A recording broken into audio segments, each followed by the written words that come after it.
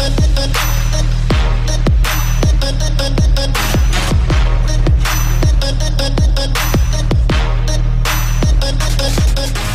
we're here at Daytona Sandown Park for another fastest lap challenge. Here with us today is Ollie Millroy. Now Ollie has raced with us many years ago. What have you been up to since then?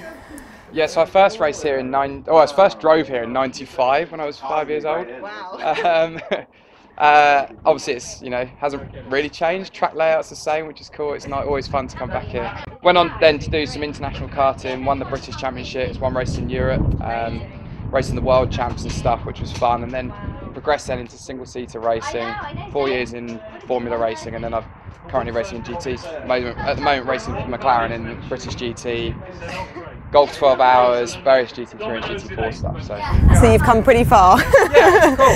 Yeah, amazing. To me, like in '95 when I started here, one day you're going to race a GT car for McLaren. It would have been pretty cool, something to... Pretty amazing. Yeah. Oh, fantastic. Well, look, I know you've done some practice out on the track today. I haven't. No practice. How do you think you're going to get on this afternoon? I don't know. I'll either be really fast or blame the kart, I think. Yeah, all the Blame the kart's pretty standard, Green isn't it? track, Noah's been around here for a couple of months, so... Okay, well, you ready? Yeah, let's do it. Let's do it. Ollie Millroy up to speed out of the final corner, so let's see how he gets on. Not a lot of rubber on the road, lockdown has meant it's all washed away, so this will be quite the challenge for the British GT star. Flat out through the first corner, maybe the slightest suggestion of a feather in the throttle, then heavy on the brakes. You're dancing with the white line through the second hairpin. The back is screaming to come around, but Ollie is well in control into the left-hander. Plenty of curb, over the apex. Now accelerating again on a straight run to the braking zone. Dab the pedal. Look at how hard he's working to fight the kart. On the limit, on a totally green track, this is a wrestling match. Taking the right hairpin with plenty of speed, again a correction needed as the rear starts to get loose. Once under control again on the back straight, the final section requires total commitment. Heavy braking, pick the turning point carefully, carry as much speed as possible in the left, then coast the kart very gently, aim for the curb on the final corner, coax the kart smoothly back on the power. Back over to Daytona CEO Charles Graham for the lap time.